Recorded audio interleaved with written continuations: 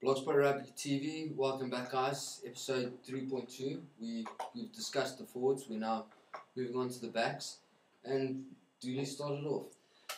There's the back selections on the whole pretty good.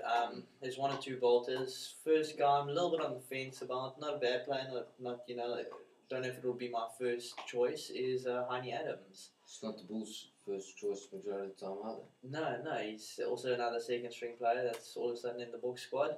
And but I mean, look, he really isn't a bad player. He's pretty solid. He can hold his own. I just don't think it'll be my first choice. If I had to choose, it would be Saul Pretorius from the Grippers. Yeah, I agree. He's had a good season. He's done very well, and he's shown that he can make that step up. And based on Curry Cup, how we've been told the selection has been chosen, he is the better player. Yeah, definitely has shown the form. Another guy, while we're keeping on the scrummies, is Franz Hooggaard. Yeah. Pretty solid selection there, I'd say. Very versatile, often used as a utility back, but I mean, I don't think it's a bad thing, but I mean, you have the concern that we don't want to mould players as a utility back and we'd rather specialise them in one position. I completely agree with that, but he should be there, 100%. Definitely has had a good season, and I wouldn't cap him right away, but identify him as a player of the future, take him to the next World Cup, and I think the whole idea is to get him into that winning atmosphere now, into the Bobcat camp, see how the things work, and take him into that sort of atmosphere. I think that's definitely a good one. He's a nice guy to watch. I think he's got a little bit of attitude at the scrum there, and I think he's an enjoyable guy. He's got the skill. Yeah, so he's a winner for us. Also, he's incredibly strong for his size. I mean, do you remember that try against the Griquas where he just picked the ball up, broke the 3 or 4 tackles, went over for the try? Immense strength. Definitely a guy to watch out for. And then, I mean, we can chat about other guys, but at the fullback spot.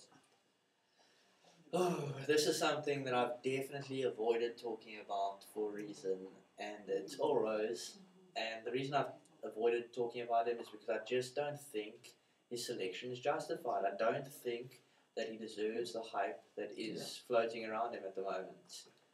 There are players out there who have performed above him this season, and I don't understand why he's chosen. Really don't. He's been given chances. He has been given chances, but yeah, I mean, look, he went on last year's interview tour. He played for the Emerging Boks. Peter Villiers has always said, he's got this X factor thing about him. Just give him a chance, give him a chance. But all's been in the setup since he was 16 years old. We've seen him play at schoolboy level.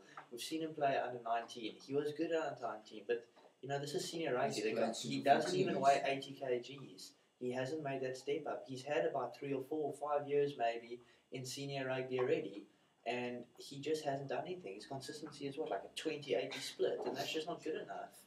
We went to go watch the emerging Boks when they were playing against British and Irish Lions. Where Newlands were sitting there surrounded by these Lions fans, and these guys were singing all the English songs and going off, and eventually they started chanting for Earl Rose as well, because it was just gifting points away. Yeah, no, I don't even want to talk about it anymore. Not a justified selection. Yeah. Earl doesn't deserve to be there. He's been given his chances. He hasn't used it, and I think a guy like Joe Peterson can feel very, very hard done by. Yeah, definitely. There's also players who are left out of the mix, who have done well, who haven't been there. They're waiting for Chiles, Mr. Dimas. I think that guy's quality. I think he's had an excellent Curry Cup season, and I think he needs to be there. But now the selections are done, right? You've got a 2017 split. Who would you put Dimas in for? You'd have to take somebody out. I think he needs to be there. You could look at maybe Odwa. That would be my choice, I guess. Odwa is not fast enough for an international win. He's also been given his chances. Didn't play well in the Tri-Nations when he came in for JP. And Dimas has the pace. He does have the pace, and he's got that added left boot of his. Yeah. For me, another good selection is a young guy coming in is John de Jong from Province. Oh, quality. Definitely had a very good season, and he's taken his chance. He stepped up. He was injury plagued early on in his career. It's good to see that he's selected now. And, there's no injuries Cross fingers. Yeah. And I mean, he's the kind of guy. He's not the biggest centre in the world, and that's maybe his downfall at times. But he does take his chances whenever he gets them.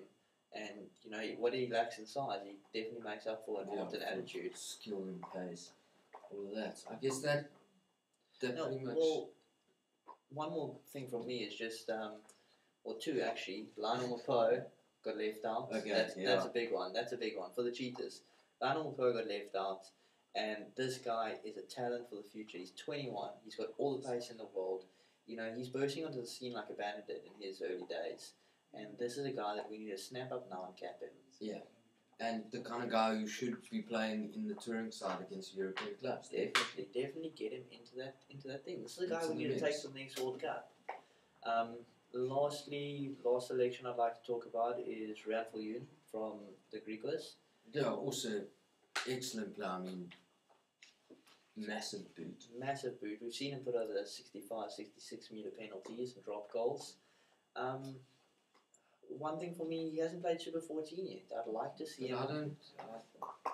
I don't think players necessarily have to play Super 14 to be chosen for the European club games. But I mean, these are the talent. These are the emerging guys in South Africa. Maybe next year they'll get the Super 14 game. I definitely want to see how he fares. I mean, look, I wouldn't be capping this guy. But I think he's been identified as for the future. He does have that boot which can win games for you. But I'd just like to see him play some Super 14. Definitely, the guys to look out for we've mentioned, and that's pretty much it for the backs. Let's wait and see what happens Friday evening when we take on Leicester Tigers. They are, after all, European champs, so I don't think it's going to be an easy game at all. And let's see what happens, eh? Cheers. Cheers, guys.